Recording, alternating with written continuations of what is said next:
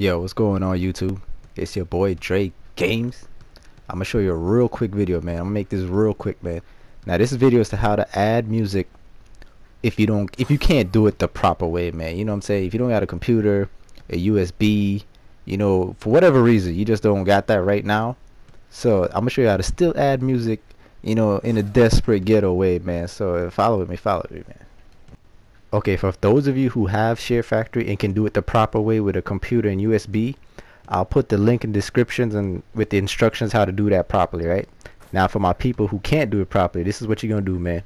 You're gonna go in SHAREfactory. Instead of add music, you're gonna go to add track. You're gonna do audio only. You're gonna take your mic, plug it into your controller. You're gonna get your phone. You're gonna bring up the phone on YouTube, whatever you got the song at. Find the song on your phone. Put your phone next to the mic, put the mic next to your phone, whichever way you want to do it. Let that thing play and record, and boom, you got your music added in there, man. Now try it out. I'm gonna play a little sample of something I did using this method, man. You hear it real quick, and then I'll be back. This is Cinema Beats production.